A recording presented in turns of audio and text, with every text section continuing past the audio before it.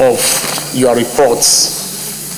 The report you just gave is as at 2013.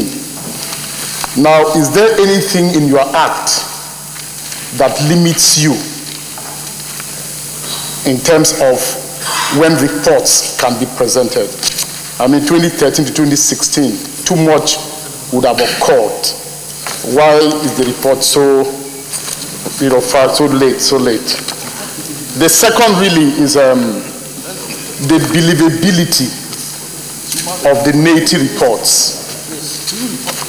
Almost always, when NATI reels out its reports, I mean, it causes some kind of national, attention because of the enormity of the kinds of figures that NATI reels out. Now, you've made a name elsewhere before becoming executive secretary. To what extent do you think, without prejudice to what the Senate is going to consider, to what extent do you think that these reports and these figures are believable? And then lastly, what is NATI's responsibility beyond simply bringing out the reports? I mean, you've said so many things in the past. What has happened? A colleague of mine has asked before.